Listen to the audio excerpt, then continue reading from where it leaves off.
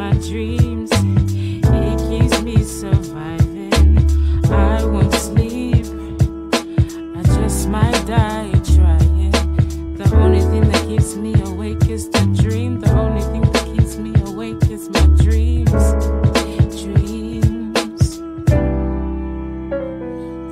Got a mum from a different time and a different place. An alien just has a similar face to mine.